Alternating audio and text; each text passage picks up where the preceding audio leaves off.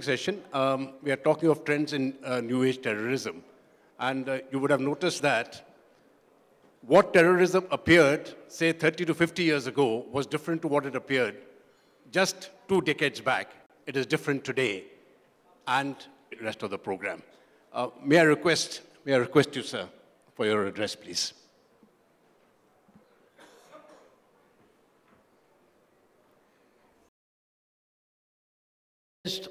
One of the biggest menace the modern world is facing today, that is the threat of terrorism.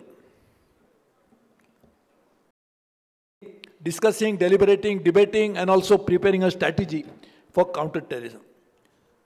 I know there are 2 elements, key elements. One, to fight terrorists, we need certain arms, ammunition, technology, and everything else, so that we can neutralize the terrorist activity. But the other more important thing is the ideology which gives rise to terrorism. How do you fight it together? And that's a very important element, the key element into fighting terrorism. If you go into the Middle East, the countries are really affected by terrorism, and therefore they are now themselves rising against terrorism. There are countries which believe in any religion, all religions, they are uniting to fight terrorism. So therefore, terrorism is something which has to be isolated from the ideology which is nothing to do with religion. This is an ideology of disrupting the life. That's the ideology, and there is nothing religious about it. I don't think any religion in the world would say that you try to go and kill the fellow citizen. And therefore, ideology, which is the root cause of terrorism and deliberately being confused with a religion, should be properly isolated, identified, and we must all fight it together. And to do that, India is the right place, because we have almost all religions of the world, and most of the major religions of the world even originated in India, or not originated but now practiced in India. And therefore, I would feel that we must ensure that India would be the place wherein we are victims of terrorism. At the same time, we feel that we should run a fight against terrorism. And therefore, this conference organized, all the leading countries of the world and the leading experts who are themselves fighting terrorism are here, and therefore we must prepare a strategy. What the key effect of terrorism over a period of time will feel is a decrease in economic activity, which is what terrorism will also like to achieve. I am already seeing as a Commerce Minister of India that global trade is under serious threat. Now, global trade is under serious threat because of so many other reasons. The people are confusing the WTO with the idea of that it creates barriers and it creates a fundamental flow of goods and services from one country to another. In fact, we strongly believe that global trade is necessary to promote more economic activity so that poverty can be reduced, developing countries can benefit, and therefore global trade is necessary. But global trade is itself under threat and will be under threat if we do not address terrorism properly. And therefore, terrorism has to be identified as a great threat to global trade. And those threats that were posed today by some countries raising unnecessary issues, we can deal with them properly. Incidentally, to deal with them, on 19th and 20th, just 3 days from now, India is convening a mini-ministerial of 50 countries. Ministers from, and the officials and the ambassadors from 50 countries will be here to ensure that we pursue the path of open trade, globalization, so that each of us get connected. The connectivity that has come through globalization has brought humanity together. 7.3 billion people now can interact with each other, talk to each other, work together, share ideas with each other, thanks to technology, but also thanks to the promotion of idea of globalization and global trade itself. And therefore, our Prime Minister, when he was in Davos, he very clearly and unequivocally, unambiguously said that we want to have a free trade, open trade, and therefore we are pursuing that path. But the pursuance of this path itself will be threatened by some terrorist activity which will ensure that we disrupt this global trade. So therefore, we must work on terrorism and as an anti-terrorist activity, even to ensure a bigger objective of ensuring that we all benefit from the activity that has been pursued for so many years, in which all countries are participating, and that should be pursued. The second element, and that's my another responsibility in the government, is aviation. And the Prime Minister has asked me to look at it very recently. That's another tool, or the other victim of terrorist activity will be the aviation sector. And therefore, we are trying to work with all the global community to find out how we can have best practices shared globally so that we do not allow the terrorists to work on the design, nefarious design, to disrupt the air traffic in some form. So we, as India, are really trying to take number of steps so that we pursue the path of progress, prosperity for all by ensuring that no extraneous activity will create a hurdle in that manner. And therefore, terrorism is certainly an extraneous activity. But luckily, while we say it is an activity, there has been a very good part of that, and that's a good sign of that, is all countries have now realized that we must fight terrorism. Some of the countries are trying to do it with their own efforts, with their own resources available with them, and therefore they are trying to achieve their own target. But just imagine, terrorism, the origin of terrorism may be in some other country, the manifestation may happen in some other country. For example, some of the terrorist attacks that take place in India, the motivation, the origination, the entire planning, the strategy does not happen on Indian soil. So unless we fight terrorism together, we will not be able to achieve the results. And therefore, rather than fighting individually, we must all fight it collectively. And that's why this important issue of counter-terrorism conference, which I hope eventually will lead to have a counter-terrorism front. A global activity, global front, global organization, which will like to fight terrorism together. And all of us then will benefit from it.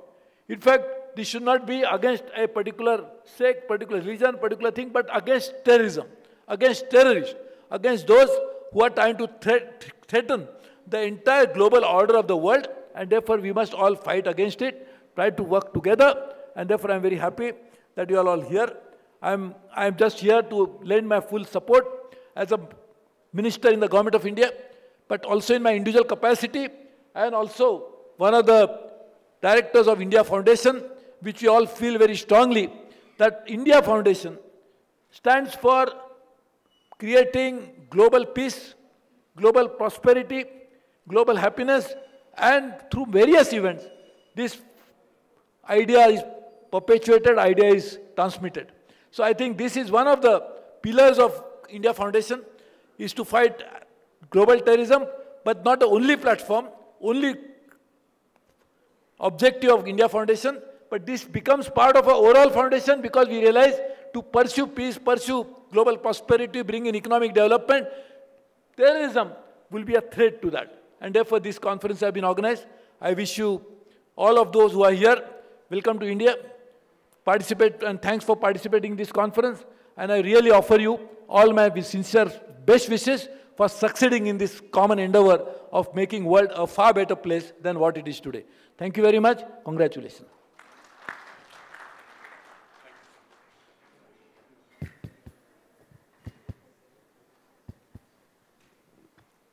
Thank you, Honorable Minister, for the very informative speech. As the Minister has to leave, I request the Chair to please felicitate the Honorable Minister. Thank you.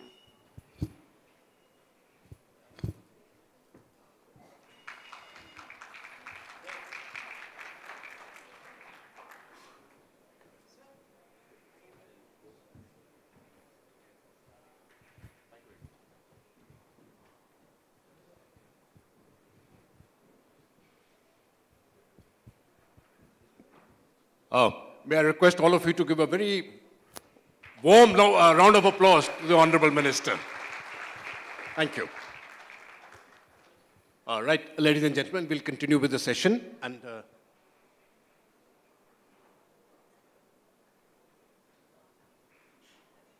it'll come in, right? Now, may I request Ms. Anne Speckard for her presentation, please.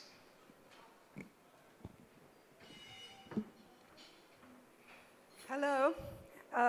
Thank you to the India Foundation, and it's good to be back with many of you, familiar faces. I'd like to say right from the outset, I'm listed as coming from the UK, but I'm really from the US.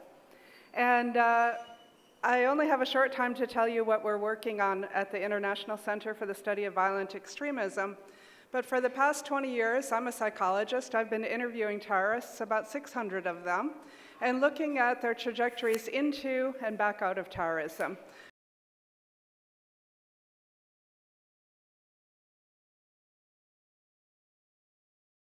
Thirdly, there's an ideology. And fourth, there's something inside the individual that resonates to the first three.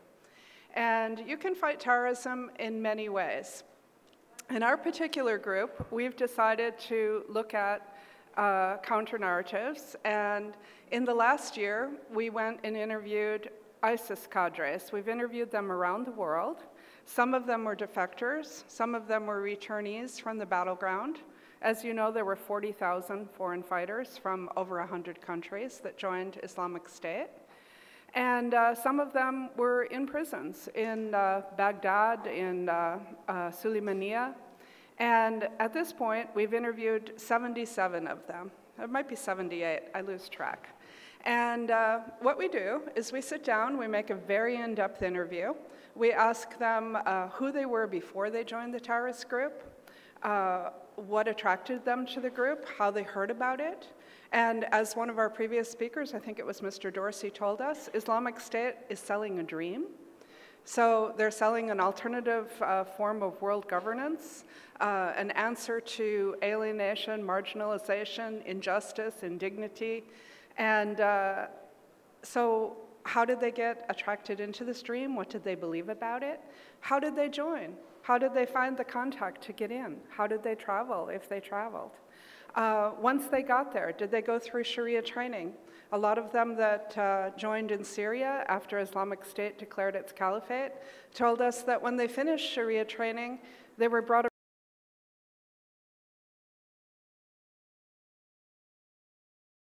that was one woman told us about biting with metal teeth, punishing other women by biting them on fleshy parts of their body. If they were children, if they were in the cubs of the caliphate, whatever their particular experiences were. Then we moved to what did they not like about Islamic State? What were they disappointed in? And nearly all did. How did they defect? How did they get out?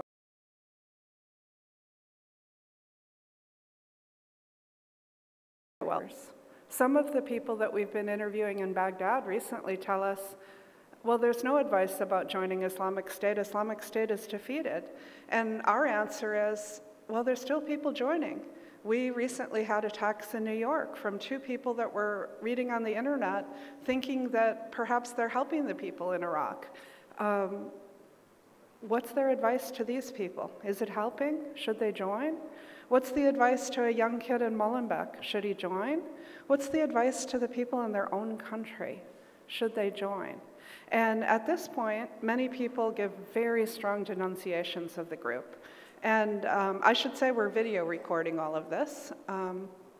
Then we also ask, in Baghdad, most of the ISIS cadres, unless they were kids when they went in, receive a death sentence. So they're facing that they're going to be hung. And we ask them, because they at least for a while, most of them were true believers, we ask them, how's it going to be when you face Allah? How do you feel about that? What's going to happen? And at that moment, we get some very true words about how they're afraid, how they beg Allah for forgiveness. We talked to a rapist, a guy that raped 50 women. At first, he sounded proud of it. He talked about how he went to a home where they were keeping these Yazidi women and routinely raped them. We asked him in detail about it. And he said, you know, I had to hit them to subdue them. One woman he didn't have to fight with, and he thought she liked him while he was raping her. Can you imagine? It was a very pathetic story and a pathetic man. But at the end, when we asked this question, he suddenly expressed deep remorse and opened up about it. We interviewed an ISIS emir that showed no remorse whatsoever, was very proud and sure of the ideology. And in the interview, we showed him one of our counter-narratives because it was so chilling listening to him. I suddenly said, can I show you somebody who disagrees with you that I've got on video? And he watched it intently and suddenly hung his head in shame and said, you know what? We had debates about this inside the organization. We were wrong. You know, of course, this didn't, you know, change him and rehabilitate him, that we can let him go, but it also showed the power of what we're doing. So I can talk and talk about this, and I'll just tell you a few things, but then I want to show you a counter-narrative because I know my time is short. And you can go on YouTube, you can look at all of them. So far out of the 78 interviews, we've managed to make 18 counter-narrative videos. We've just received funding, and we're going into our next phase where we hope to put it on steroids and have hundreds of counter-narrative videos. We distribute them all over the world. They're being used on 4 continents.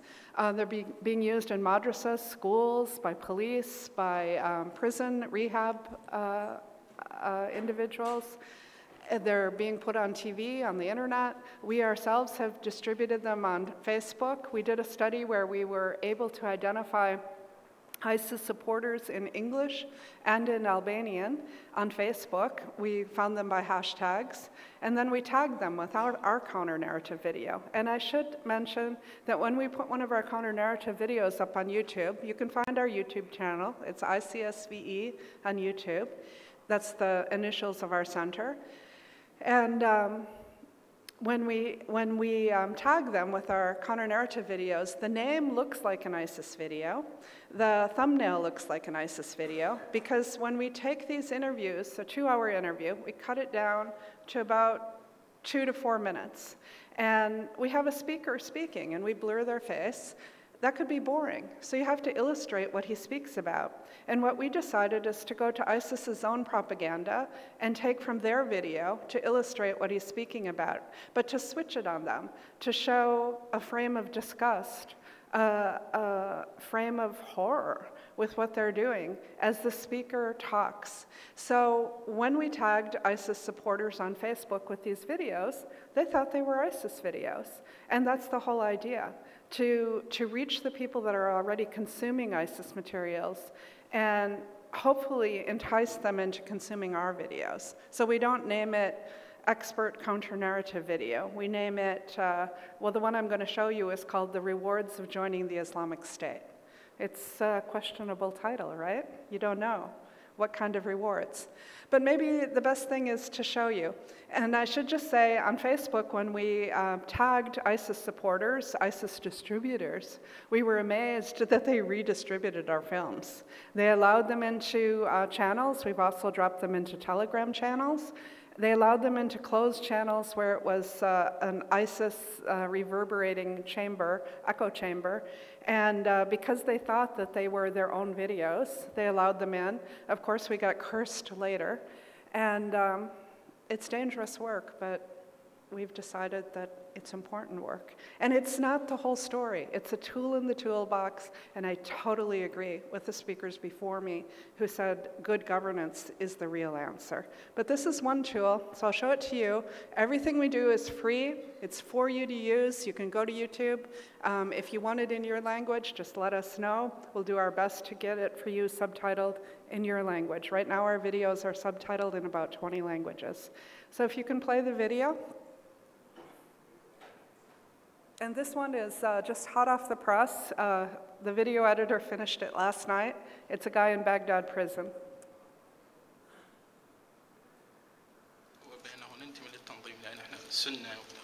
سنة وإيد واحدة وناخذ الدولة حكومين. شو بيننا وصير حكومة سنية وبيننا كل من ياخذ حقه أنت تاخذ حقك من الأذاك. بيننا وصير دولة سنية وثأر من السجنوني والأذوني. كنت معتقل بالسجن 2013 ديالة بلادروس. فهو كنت عنده مشكلة واعتقلوني عائلية يعني عشائرية شلون بين عشيرة وعشيرة فصار بيها دم واعتقلوني يعني فعن طريق هذا الشغل اكو ولد اسمه زياد انتميت وياه من طلعت قال لي اعطينا رقمك نعم هو كان تم التنظيم نعم اعطيته رقم ما طلع رقمي للتنظيم البرة يخابروني والتحق وياهم يصير وياهم ثأر انا بانه نفسي بانه هنا اعتقلوني وانا كنت بريء وما عندي شيء بهاي السالفه بالسجن، وتاذيت وتاذوا عائلتي بانه دفعوا محامي واصدقائي هم اللي كانوا وياي بهاي الشغله كلهم تنازلوا عنهم وطلعوهم، بس انا ما تنازلوا عنهم بانه شيء يعني شيء سني او هم ذاك الاشياء كلهم تنازلوا عليهم وطلعوا، بس انا ما تنازلوا عني بانه اشتغلوا وياهم بعد 5 عقوبات ناسفه انا صوت، واحده على سيد احمد بلد روس، واحده على اركان سعود الجوزه قالوا مصدر للقوات الامنيه قالوا تحط له بالباب مالتهم شخص الى عمر قالوا لهم بالعصا لا بالسياره هاي خليته الشخص الى ابو سلام منتسب بالقوات الامنيه بالمنطقه داخل المنطقه بالباب مالتهم. 5 منطقه حي العصري بلد روس دياله قالوا هذا بيت مال ضابط بالباب مالتهم.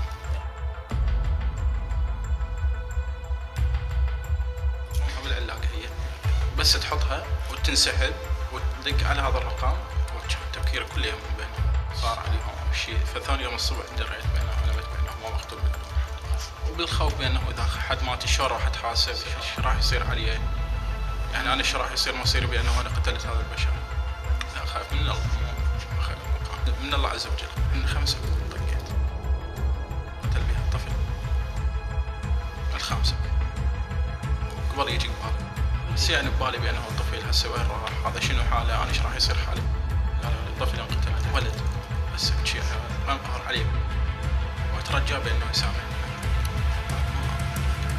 لحد الان ما وصل بانه متوقع بانه يسامحني. هو الطفل هذا بريء يعني من هاي الشغله وانا يعني احس بنفسي بانه انا طبيت السجن شيء قتل هذا الطفل اتعب بالنوم مالتي واتعذب فيه لان تعبان يلا اختنق مرات اقعد عرقان وقبل وقع بنفسي بانه اعتقلت شيء لانه انظلم هذا الطفل.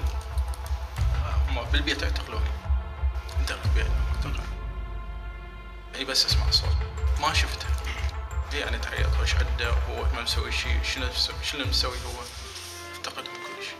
انا صار 2 سنين يعني ما مواجه ولا شايفهم ما عندي لا رقم موبايل بانه اخابرهم او اتصل عليهم يعني او يجوني المدن يواجهوني ما حصل كل شيء. انتميت للتنظيم انا مد بانه تصير دوله سنيه وانا اثار نفسي انتميت للتنظيم وصار العكس علي بانه اعتقلوني هاي طبيت للسجن بهذليت وراحت حياتي اخرى بانه قتلت طفل والذهاب الى الجحيم. بس ادعو الله عز وجل ان يغفر لي الذنب اللي انا سويته. انا ما راح يعني ما سوى كل شيء بل يبدل الى الاسوء. So thank you, and I'm happy to talk with any of you later. Thank you, Anne, for a very fine address. And I think the video was very moving and touching too. Now may I request Mr. Vladimir Andreev for your address, please.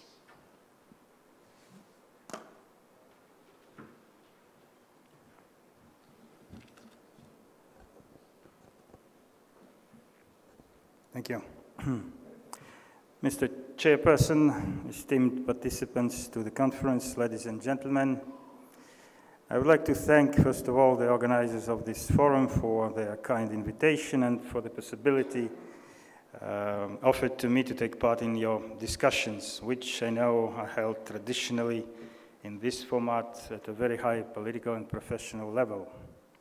I admit that in Russia, especially within the professional community of counter-terrorist experts, we have followed previous editions of the conference closely and with a lot of interest, and I have a strong feeling that Russia will seek even more actively the chance to come here again next time and to continue exchange of views on important issues with such a remarkable audience. I hope that I and the other Russian colleague from the Ministry of Defense, who also flew from Moscow to join you, and who will speak a little bit later, I hope that we will contribute in an appropriate and useful way to the success of our collective work here.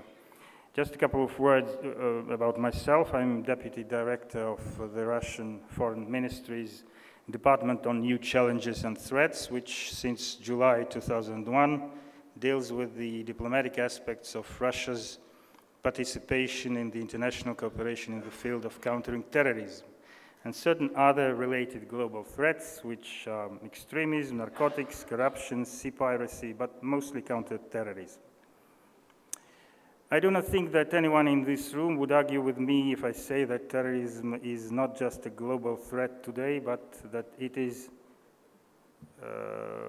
growing. That is very important. Growing despite active and more systemic efforts, counterterrorism measures taken at international and national levels. Terrorism is becoming more dangerous, more aggressive, and more effective. I will indicate just the most evident signs of this highly worrying international trend. All of these signs are well known to you, I have no doubt. First of all, in the recent years, international terrorism has obtained new and unprecedented deadly qualities. It has shown that it is capable to gain large territories, establish a quasi-state regime on these territories. It has also shown that it is strong and knowledgeable militarily enough to conduct full-scale and prolonged military campaigns, real wars against professional armies, even against several of such armies. Terrorist leaders and their ideologues continue to increase their almost universal ideological activities. They continue to improve their propaganda and recruiting skills, including through the most effective use of information technologies, but also possibly through the use of some other technologies which permit to manipulate hearts and minds of the large masses of people and of concrete individuals, transforming them into the so-called lone wolves of terrorism. And we know now that sudden and extreme radicalization of individuals, especially those without any personal history of radicalism or crime, has already become a very powerful terrorist weapon nowadays, and this weapon can be used practically anywhere and at any time. Such individuals radicalized to terrorism can become suicide bombers or use cars or kitchen knives or axes against civilians in the street in any city. But they also can think eventually about using some more sophisticated and dangerous tools and equipment, chemical, biological, nuclear even. And no law enforcement or special service would be there in time to stop them. Today's global terrorism is unprecedentedly aggressive, and it never seeks compromises.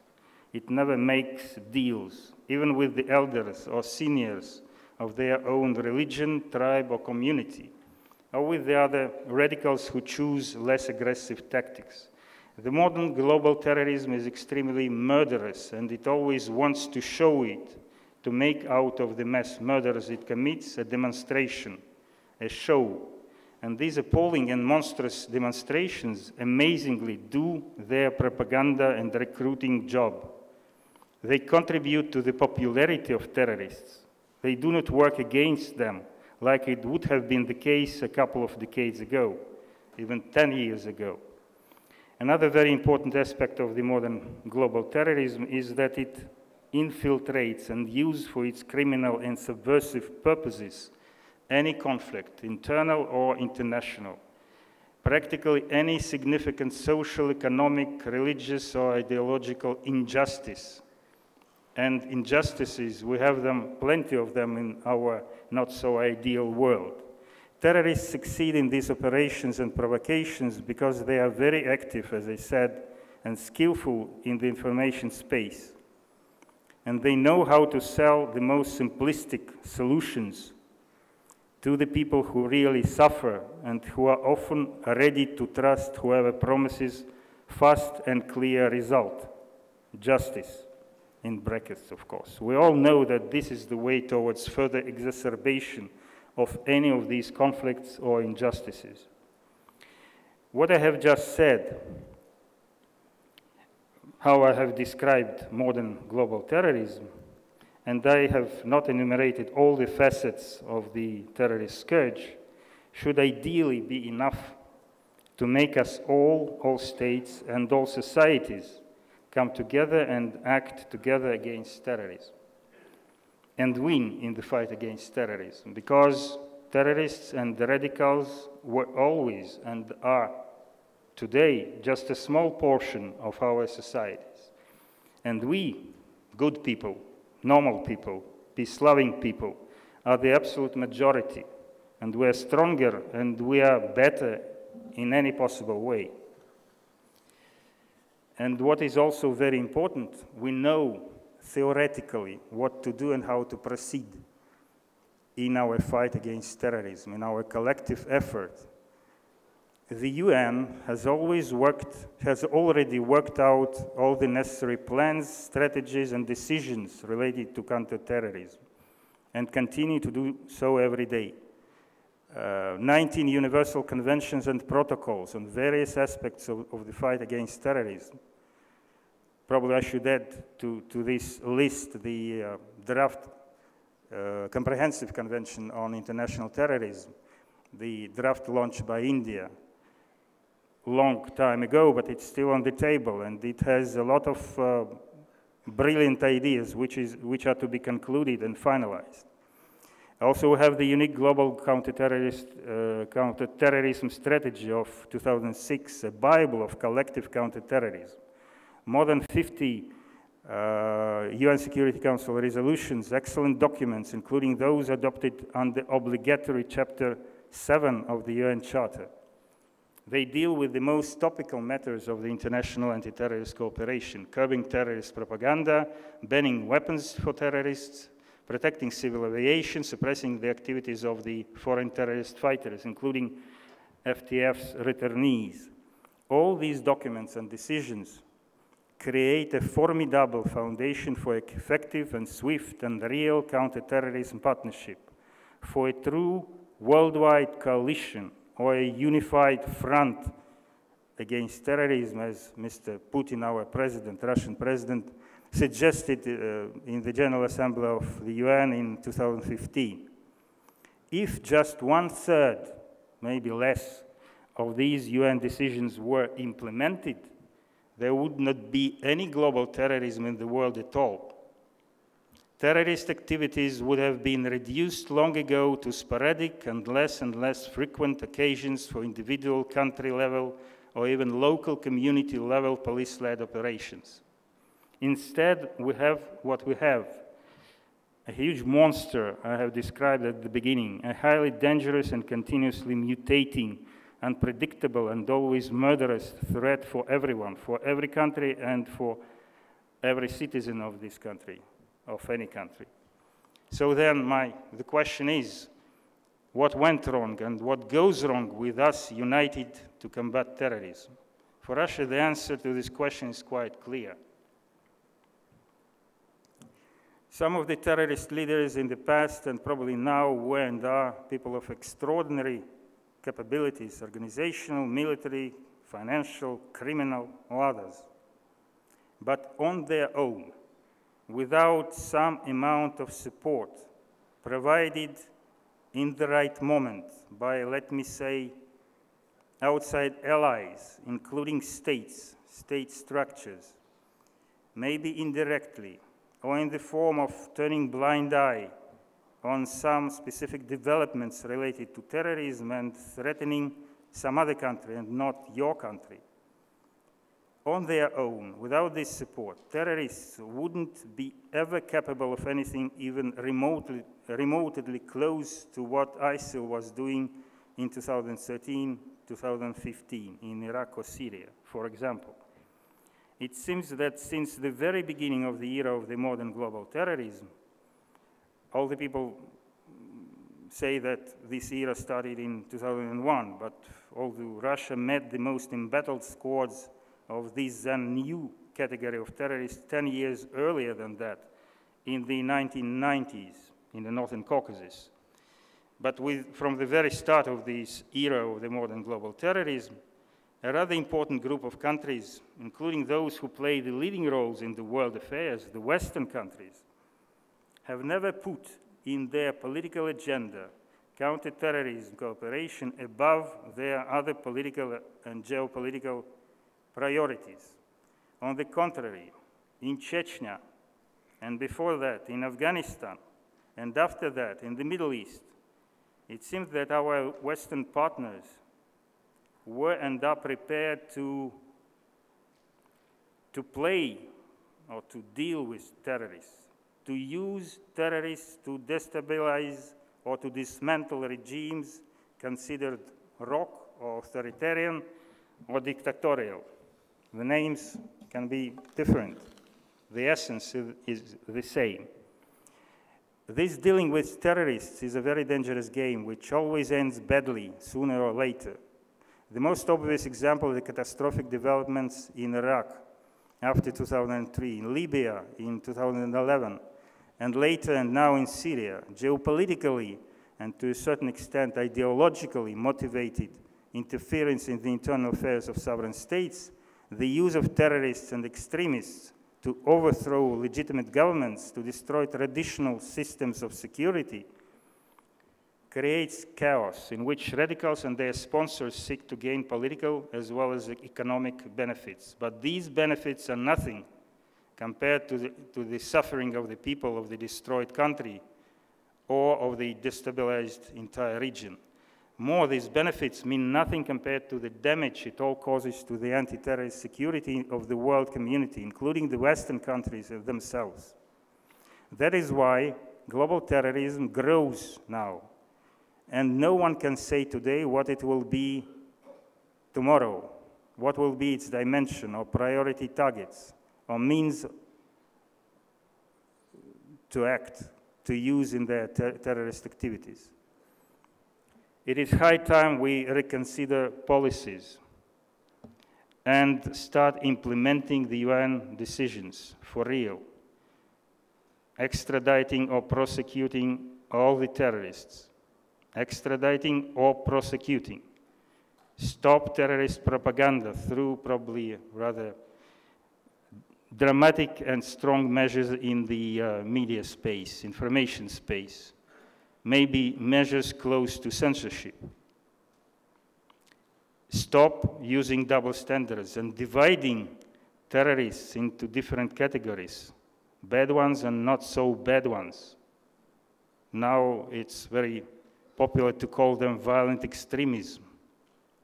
Launch a concept of preventing violent extremism or countering violent extremism, which is dangerous. Terrorists should be terrorists. I would like to conclude with a specific comment. We are hearing a lot these days at international forums about the plans and practices of preventing and countering violent extremism, PVE, CVE.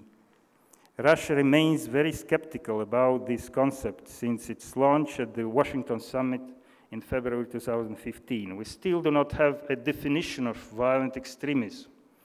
Please be careful when you use this notion. It is just a rather vague description.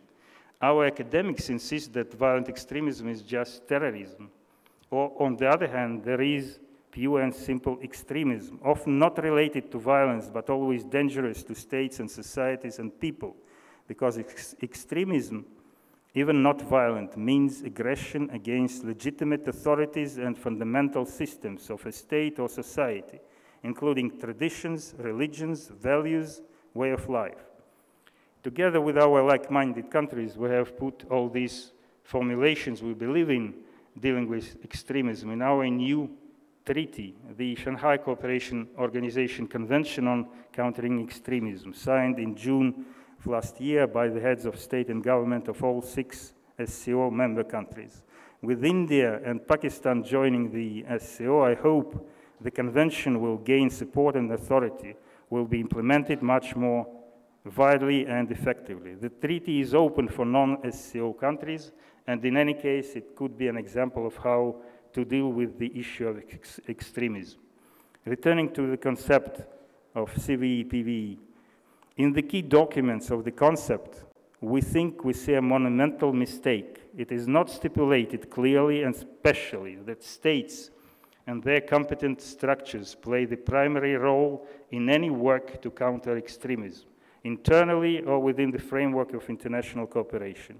Some of the elements of the concept, on the contrary, suppose that international best practices may be introduced in a sovereign country through direct contacts of some international civil society, with local communities or local civil society institutions without proper clearance on the part of the government.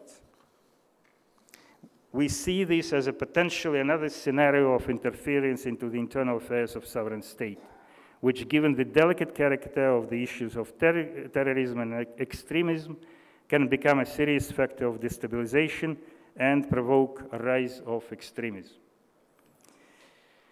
I would conclude here. Thank you very much.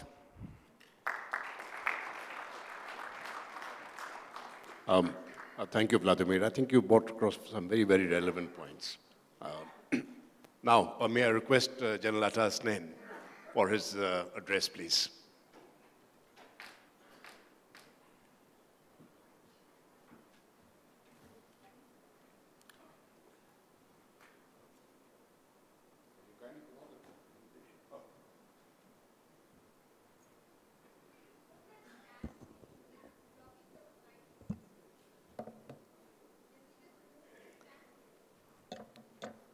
Good morning.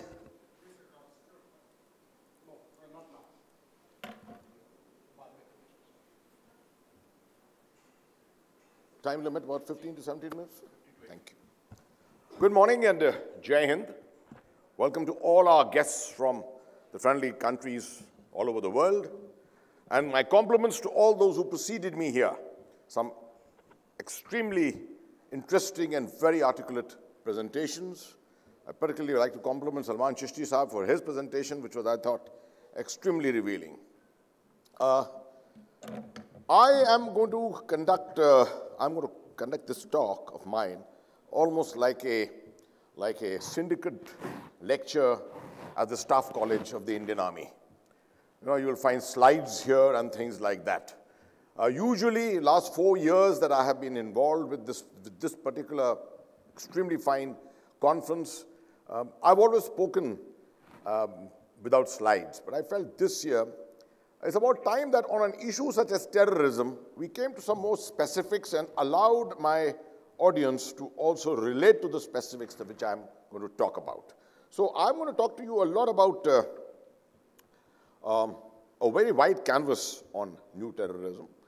And at the end, I will have one slide to talk a little about India itself in particular, but that's the focus for us, and South Asia, Kashmir in particular. So I hope I can change slides from here. Yeah. Right.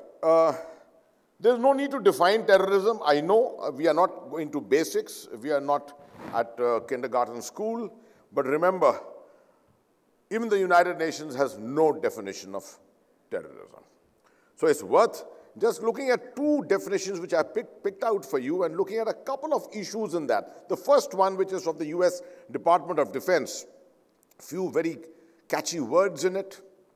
It's intended to coerce or to intimidate governments or societies in the pursuit of goals that are generally political, religious, or ideological. So the issue of ideological with terrorism, the connect comes there. The second one, if you see, very interesting again. It aims, the fourth line, it aims to induce a state of fear in the victim that is ruthless and does not conform with humanitarian rules. Publicity is an essential factor. So these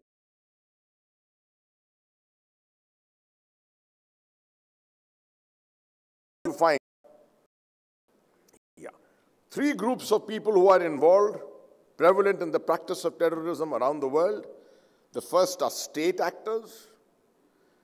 If you want to identify states around the world, and we'll all have our political differences in identifying such states. But the second one, non-state actors, we are all aware of.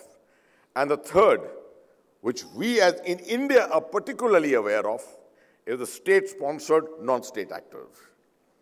Which means those who have the full backing of a particular state and are fighting a virtual proxy war in your country, in a particular region.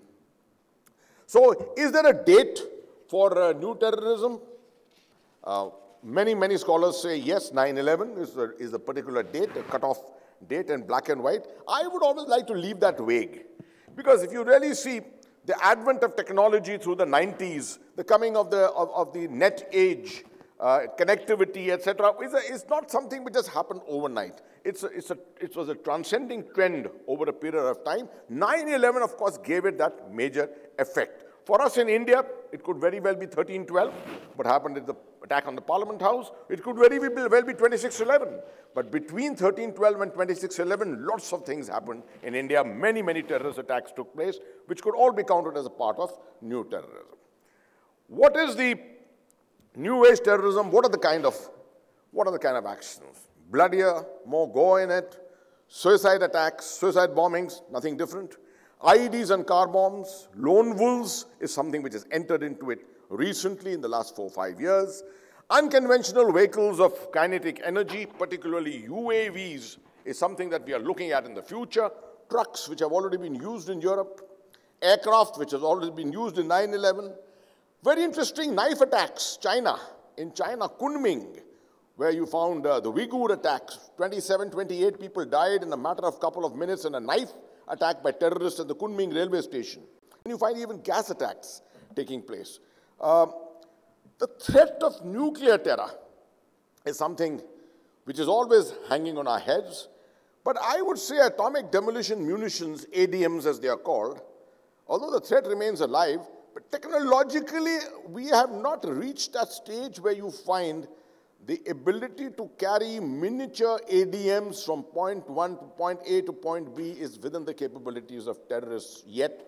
That technology has not come to them yet, although there's a tremendous amount of nuclear talent which is still prevalent in the world after the breakup of the former Soviet Union, but mercifully, this has not yet happened.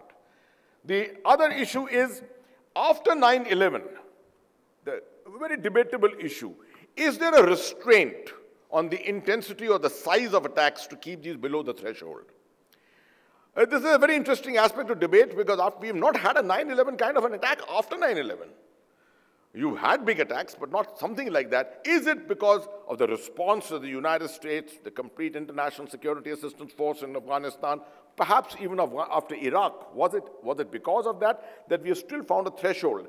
In the case of the Indian context, you will particularly find that there has been a threshold, an attempt to keep a threshold. That threshold has sometimes been threatened. It happened with 13/12, the attack on Parliament, and Operation Parakram took place after that. It happened with 26/11. It happened with the Uri attack, which led to the surgical strikes subsequently. So sometimes you find that these restraints do go overboard. What aids New Age terrorism? That's an interesting aspect, and there are a lot on the slide for you to read, but I will only draw your attention to one or two things. I think the first two bullets are the most important, the first being radical beliefs and ideology, which is simply, particularly the aspect of hate groups. It's hate groups which drive this complete New Age terrorism. And the means of information and communications, the smartphones, internet, blacknet you're aware of, even if you may switch off the internet anywhere, the blacknet still seems to be available. You have satellite coverage. Needn't remind you of what happened in Mumbai 26/11 with David Headley, with how the manner in which he came and did a reconnaissance off the map, off on ground and off the maps. Then, of course, there are more lethal means of destruction, a resort to unconventional methods of all kinds, easier training today, and a transnational nature of the whole, much more transnational in nature today because of the kind of connectivity which you have. The type of targets partially changed, seem to be less political, and what we are finding, particularly in Europe, you found the targets were more collections of human beings together, airports, stadia, tourist centers, institutions. In Pakistan, you have found particularly the attack on the Army Public School, which left 142 people, young children, dead, which was one of the most dastardly attacks that we've seen in New Age terrorism. One of the most important things which aids New Age terrorism is financial networks. And who can better understand than in India? You found for many, many years in the state of Kashmir, we used to always talk about the power of financial networks and how it was aiding the whole thing. Mercifully, last year, a very fine decision taken by the government of India that the NIA finally went after the financial networks. And that has, to a very large extent, put a paralysis, for example, on stone throwing, on many other activities which are quasi-terrorist or involved with terrorism as such. Exploiting the internet is an interesting aspect, and social media platforms. You're all aware of, everyone has got a smartphone with them, and how social media is being used for this. It enables 24/7 networking all the time. VoIP, which is something which has not yet been broken. The Skype has yet to be broken. Generation of recruitment through chat rooms. Motivation and passion, which comes tremendously out of generation of new ideas. And you have training and literature. You had, for example, the Dabiq magazine of the ISIS, Daesh, which did a tremendous amount of motivation for people, young people, foreign fighters who came and joined the ISIS at that particular time. Some major basic observations about all this. No lone wolf attacks cannot, to my mind, cannot make as much of a political impact as group attacks. And what 9/11 did, a lone wolf attack, is extremely difficult for it to achieve that kind of a thing. Terrorists today are far more educated. There's no doubt about it. No great knowledge on that. Although transnational in nature, it is the homegrown terror which is acquiring much greater prominence. And in India, you've seen this in Jammu and Kashmir. After having almost 20 years of dominance by the foreign terrorists, you're suddenly finding local terrorists emerging. And that is primarily also a lot to do with the arrival of the new generation, a new technologically empowered generation, much more ability to network, make use of smartphones and things like that. Defeating suicide attacks has become much more difficult. And the only thing that you can achieve is damage limitation in this. Why do I say this? You have seen the return of suicide attacks in Kashmir in the recent past, and I'll talk about it subsequently in the next 2 minutes. What you require today to resist new age terrorism is more resilience to withstand it, not just stamina by itself. So the last bit, how do you overcome this? How do you defeat this? You have to target the root. And for targeting the root, you have to start from human ideological mapping, which is required in a transnational mode, not just in a national mode. You have to understand cultural terrain. And you found the United States Armed Forces took 10 years, from 2001 when they went into Afghanistan to 2011, when they actually realized that without the understanding of cultural terrain, you cannot fight terrorism. And that is one of the most important lessons which emerged from there. Subsequently, counter-narratives for disaffected populations, a lot about that has been spoken in the morning. Institutions and centers of potential recruitment have to be targeted. When I say this, I always talk about jails. I talk about labor camps. And I'm so glad that the government of India has finally gone after the central jail in Jammu and Kashmir. The center of, I would say, it was the center of the place where everything used to happen, and we used to always keep pointing it out, and no one would take action against it.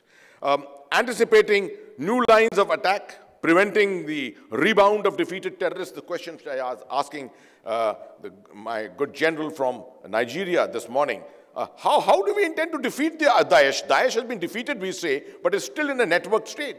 So how are we going to finally defeat it? And I think some of the extremely fine model which exists is in Singapore, which is a very, very small state. I won't go into the details of it, but it offers a very, very good model of counter-radicalization and defeating terrorism. Targeting the means,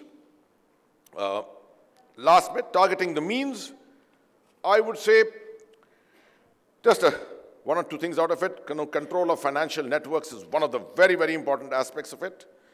This is essentially a vulnerability-based analysis, or not a capability analysis, which I'm doing for you.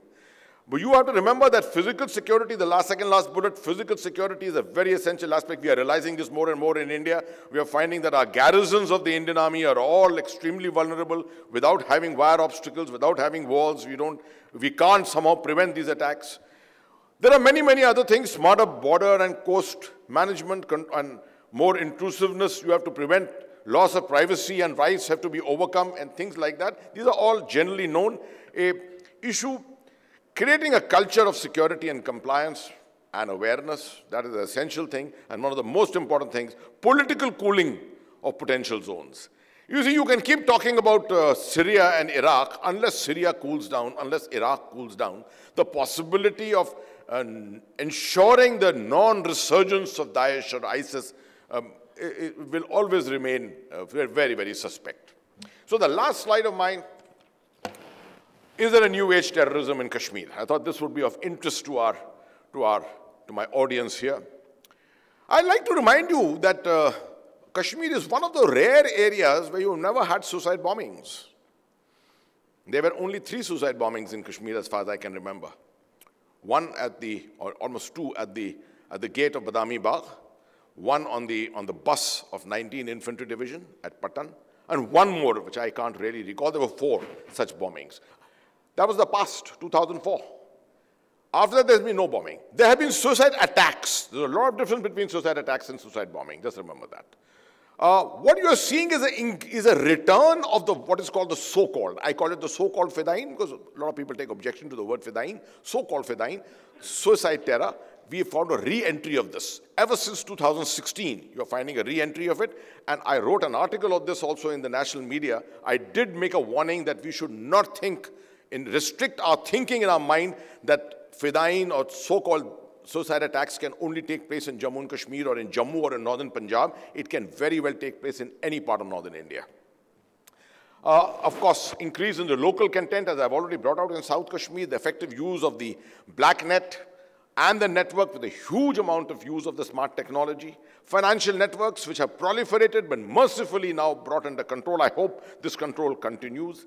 And a tremendous amount of emphasis on information and psychological operations emanating from across the line of control, which is having a huge effect on the population, on the alienation aspects, for which you need to find answers. And this is one of the very important aspects in countering New Age terrorism, where you may counter radicalization, you may de-radicalize people, but the continuous emphasis and efforts of your adversaries on psychological operations and information operations, you have to find answers for that. Because if you do not have a system in place, one-time de-radicalization and counter-radicalization is going to prove completely counterproductive. Thank you. Thank you very much. Jai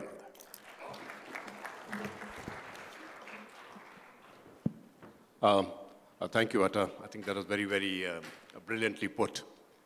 Now we will open the field for the interactive session. We have about 15 minutes. Before that, I just got one small point to give. When we speak of a definition of terrorism per se, which has not yet been done by the world body, we must also understand that while the world body has not defined what terrorism is, it has defined what is a terrorist act. And that, along with various other initiatives which have been taken by the United Nations, forms an effective piece of legislation for the world body to act to fight against terror. Now we throw it open to the House. Kindly be brief and please indicate your name and institution. Yes, sir. Get the mic forward, please. No, here, I'll come to you after that. Yep. Please also indicate to whom your question is addressed.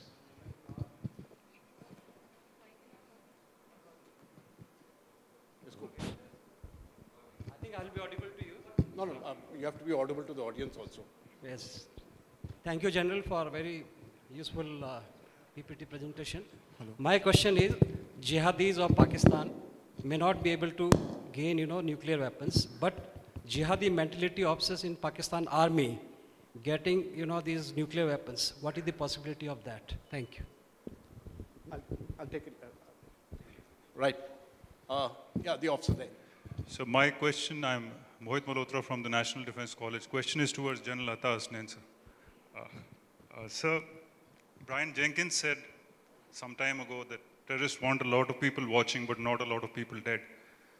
And as you discussed New Age terrorism, you did say about the non-state actors from where the threat lies now, more amorphous, more diffuse, no hierarchical structures, operating in cells which are not linked to each other, so difficult to target.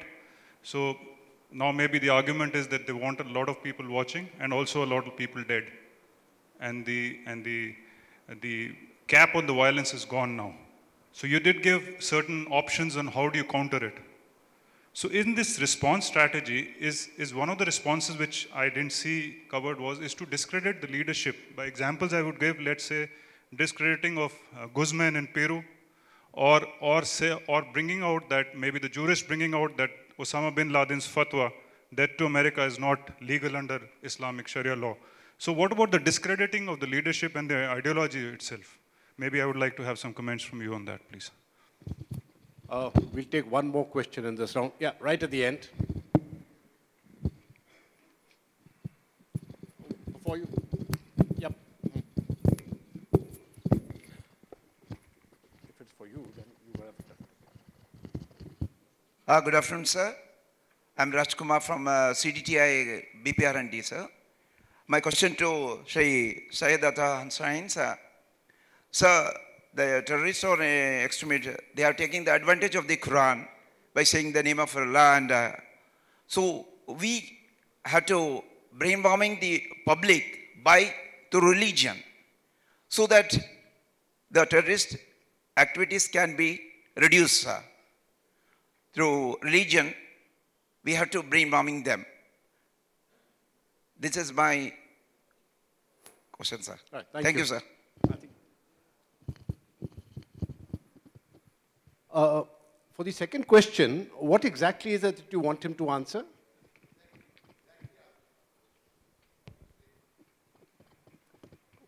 How do you discredit the legitimacy of an ideology by targeting the leadership, and how would you do it in case of such terrorist groups? How do you target Baghdadi's ideology? How do you target bin Laden's ideology? How do you target it?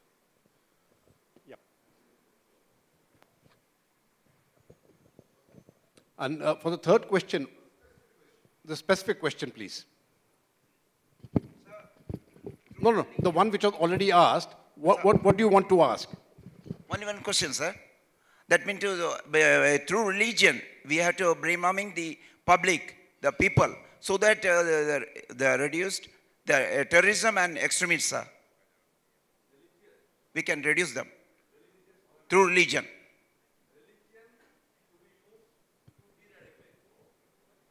Come, Atta.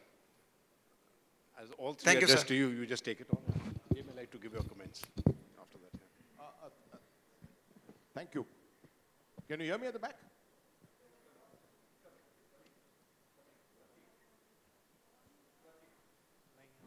Can you hear me? Perfect. Okay, fine. Sir, your question. Interesting aspect of, a very specific aspect of New Age terrorism. Proxy support.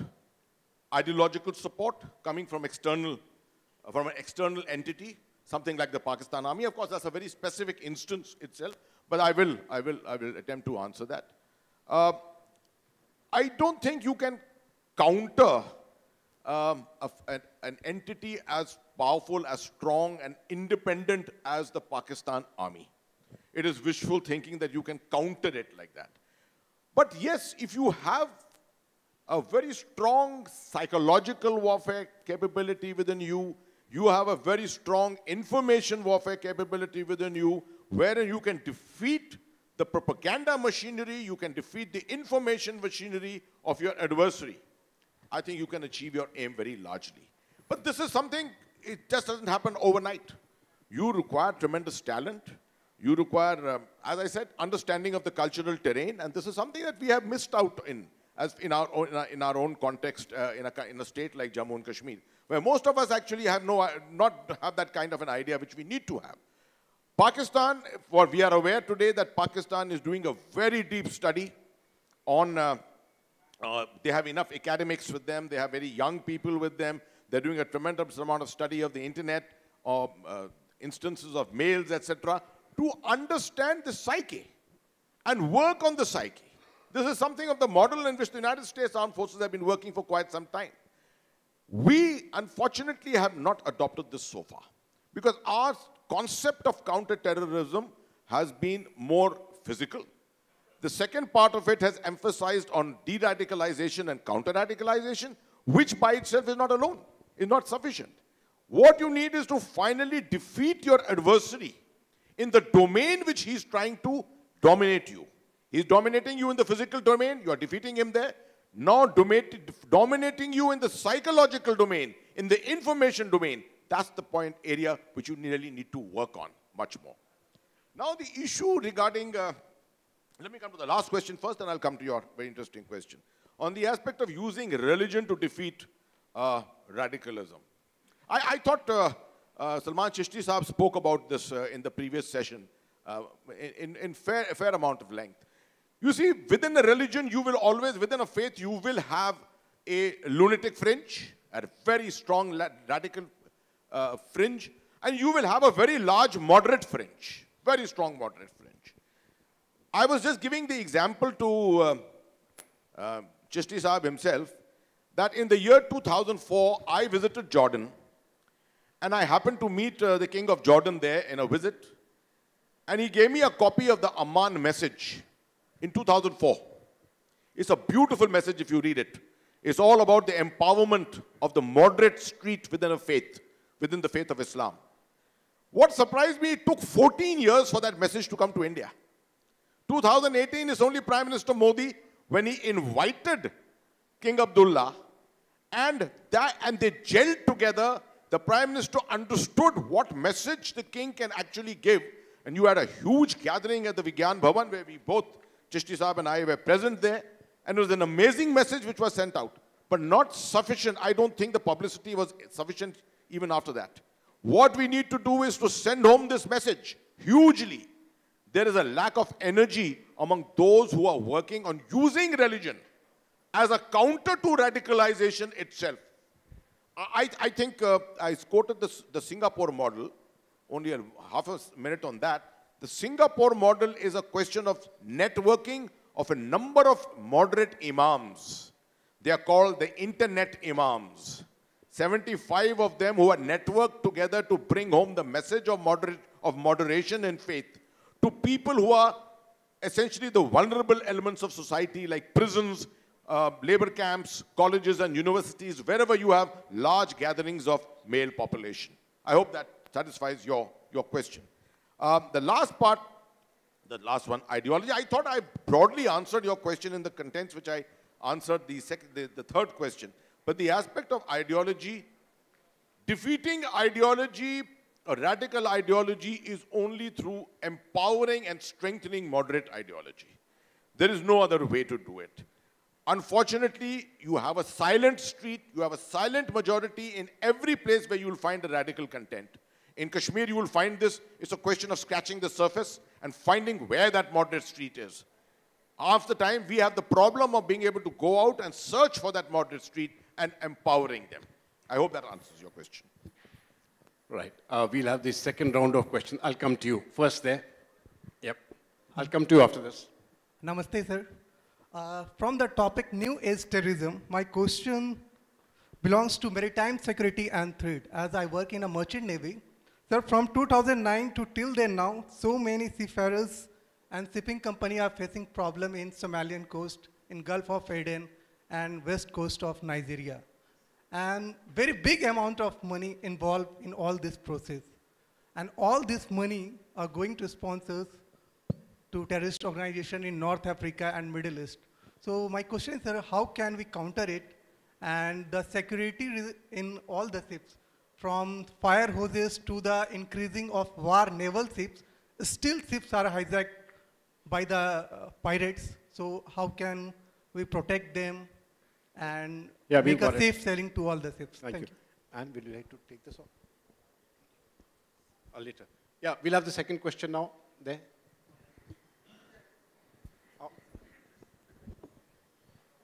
We'll take two questions and I'll get you on. Yeah.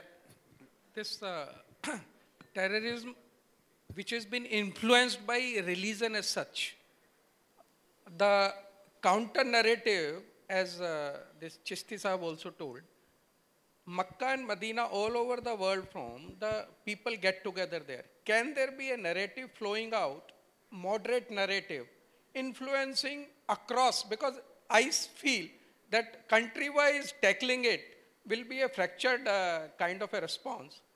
From Makkah, Medina, some kind of thought process to moderately communicate and disperse it all across the world, that distorted version of the religion is not the answer to taking ahead the cause. Thank you. Any more? Yeah, right at the end. So my name is Ashwath Komat. I'm from South Asian University, and my question's on the definitional problem of terrorism. The last meeting that was conducted to discuss this, to discuss the Comprehensive Convention on International Terrorism was way back in 2013, after which it just stopped.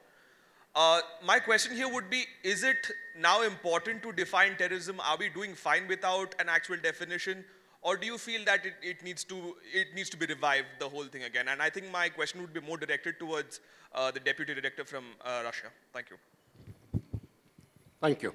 Right. Anne?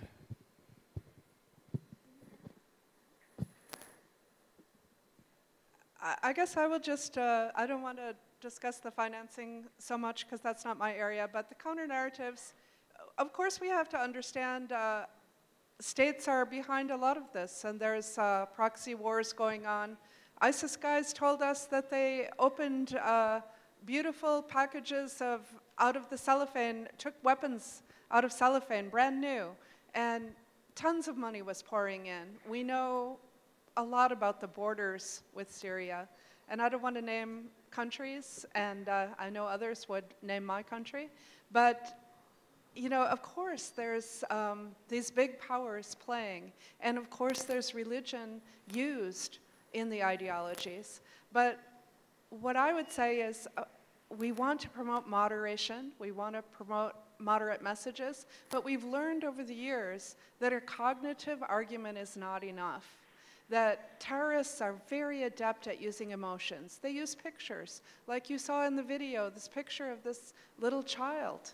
A picture of a dead child can move you to action. And terrorists are also very contextual. They will go down to the area wherever they're aiming for and find out what are the local issues. What's harming people in that area? How are the youth alienated, marginalized, discriminated against, angry? And they will use those things to motivate them along with emotions. So we have to do the same. We have to reach them on the internet the same ways, using the social media platforms as effectively as they do. Do you know if there's an ISIS video out and you like it, I can contact you. If I'm ISIS, I can find you. I can say, would you like to come to Raqqa? Do you want to get married? Well, how about our videos? Why aren't we doing the same thing? Contacting people, talking to them, pulling them in, engaging with them.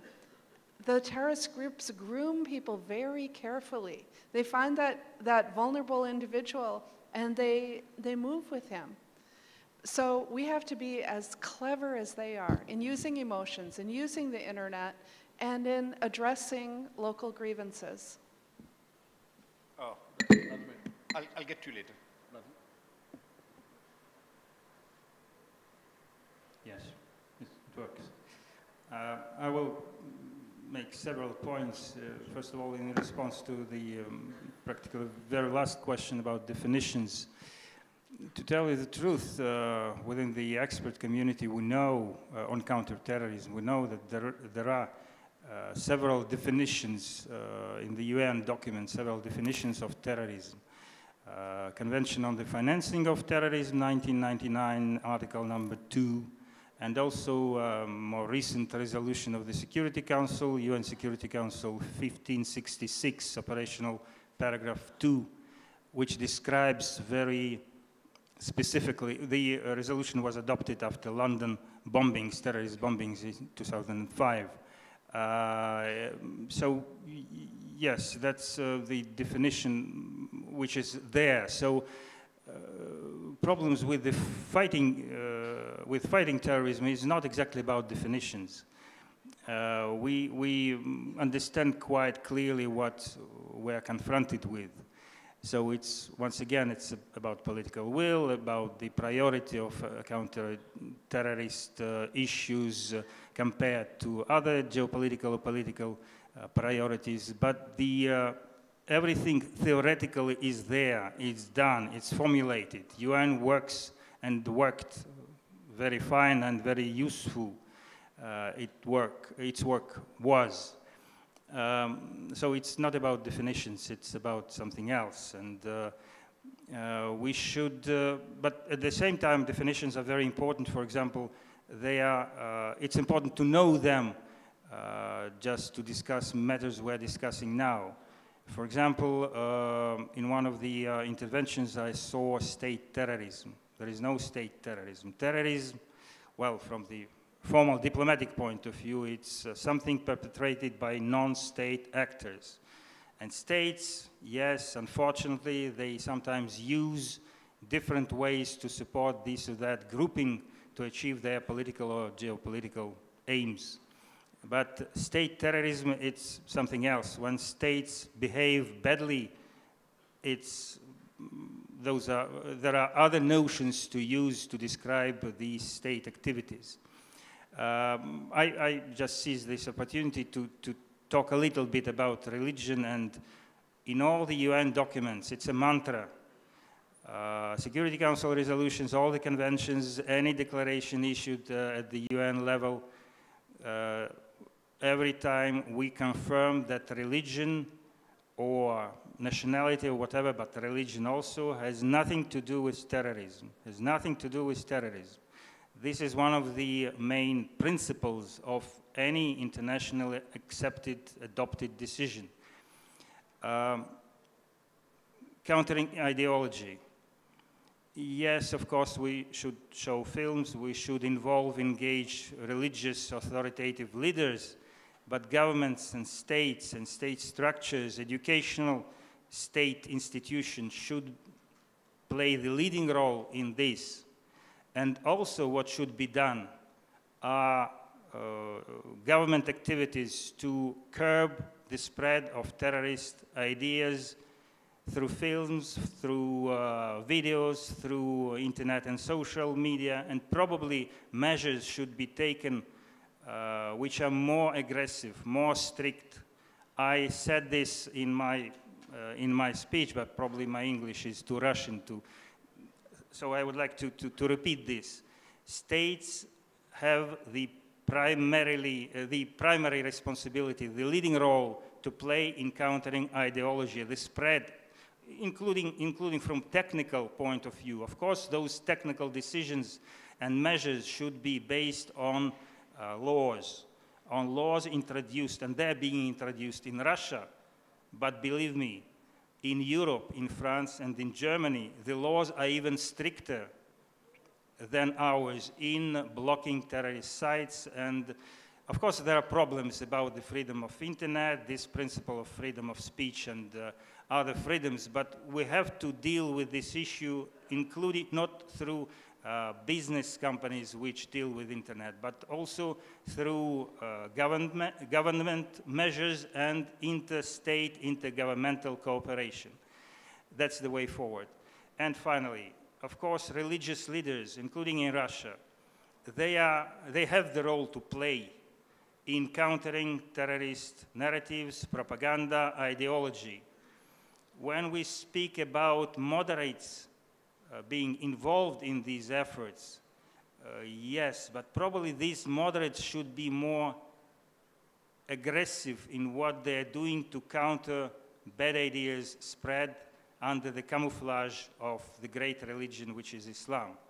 So these moderates probably should be more dynamic, aggressive, probably aggressive is not the right word, but more dynamic and more concentrated on the task.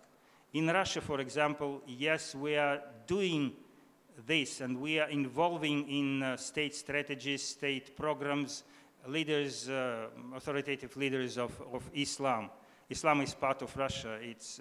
We have 20 million, and they are just Russians. They are not newcomers to our society. But even in Russia, in this situation, we understand that they are not doing good job aggressively enough. They're still leaving too much space for radicals who have their agenda, who have beautifully, wonderfully prepared notions to use. That's why I said in my speech that it's very close to some kind of technology of manipulation of people's minds and hearts, including through videos of killed children or which are not killed by, I don't know, Russian army or Syrian army. They use these methods, and they use these methods brilliantly and much more effectively than us. We have to be in this field more effective than them. But that's one part of the job. Thank you. I'll just take a minute only to respond to that brilliant question on the symbolism of Mecca and Medina. My response to you, a typical Indian Army kind of a response in 3 bullets. Number 1, geopolitics. Number 2, sincerity. Number 3, energy. Geopolitics, until you overcome the problem of geopolitics of the Middle East, Iran versus Saudi Arabia, this kind of a messaging will always have problems. It will always be strewn with problems on the sectarian side. So you need to overcome this. We are happy that someone like Mohammed bin Salman today, MBS, is doing something in Saudi Arabia. I hope there is a culmination to his efforts, and this effort should not become insincere on the part of the people who are working for him. Subsequently, we want to see a much more moderate Saudi Arabia probably emerging beyond this. Sincerity. The aspect, you can't have Deoband giving a message once in 2011, once in 2016. This message has to be every day. It has to be every morning. It has to be every evening. It is this messaging. You see, how do you defeat a narrative? By making your narrative stronger. If you are going to make your narrative only once in 5 years, who's going to listen to you? So the last part, energy. I think in the entire movement, the counter-radicalization movement and the movement of the moderates, there needs to be an infusion of energy. There needs to be a number of young people, someone like Salman Chashti Saab probably, who can lead these kind of things and take it beyond. Otherwise, I don't see any chances of this kind of a thing succeeding. Thank you. Thank you. I think that brings us to the end of the session. I'll just very briefly sum up in the next 1 minute or so, just 3 points I would like to give. First, when we are looking at the ideological content of any of these conflicts, if you have to defeat that ideology, it is my personal view that you require an alternate ideology. And if you want that alternate ideology to defeat the ideology which you are trying to counter, then you have to make that alternate ideology work. As far as the definition part of it is concerned, I'm totally with Andrew here. The lack of a definition, while a definition may be an ideal situation, the lack of a definition cannot or has not actually restricted, let us say specifically in India, the Indian armed forces or any organ of the Indian state in fighting terrorism. So while a definition may be ideal, I don't think that a lack of a definition has been an hindrance. Finally, when we talk of Mecca, Medina, and this thing, we must also remember that the Wahhabi Salafism has been promoted by Saudi Arabia throughout the world. I really do not think that they will try to put out an alternate narrative there. With this, may I request all of you to join me in a very warm round of applause to Atta, Anne, and Vladimir. Thank you very much.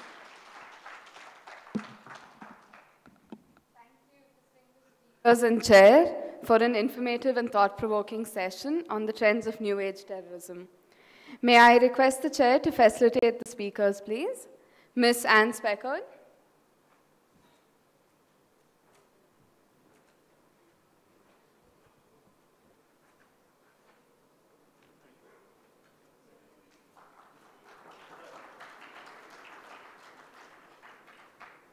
Mr. Vladimir Andreev.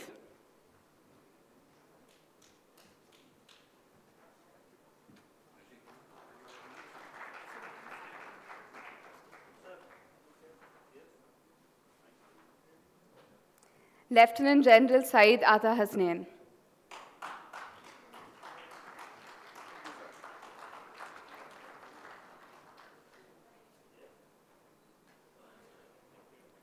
I request Shri Chandra Vadwa to felicitate the Chair, Major General Dhruv Katoj.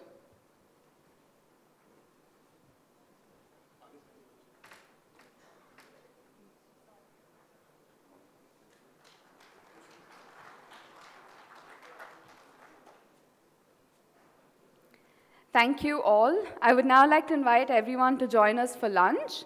We will reconvene again at 2 p.m. for the special keynote session.